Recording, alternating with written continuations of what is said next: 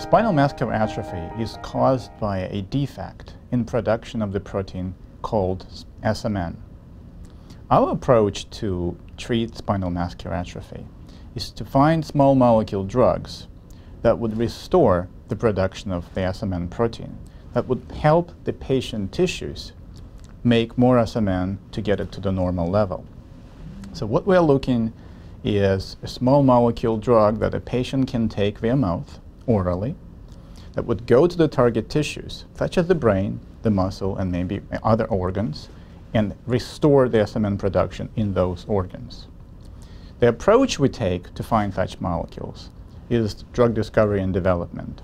We started with a large collection of diverse compounds, diverse small molecules, and we screened them in a simplified reporter system in cell culture.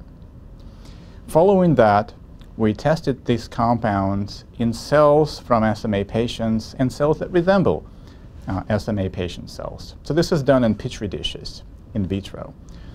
Subsequent to that, we are optimizing these molecules for activity and availability in the mouse models. So in addition to activity against SMN in cells, we would like these molecules to go to the animal tissues, such as the brain and the muscle, and we would like to monitor their activity there.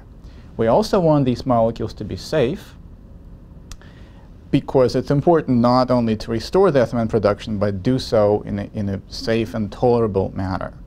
Once we identify molecules that work in the animals, we can proceed to test these molecules in patients in clinical trials. So right now, we're at a stage where we have solid activity in cells, in petri dishes, and we are moving rapidly into testing these molecules in animal models. We are very excited about this research. It's going in the right direction, and we hope to update you soon. And thank you for your support for Fight SMA. Your support makes my research, my work possible.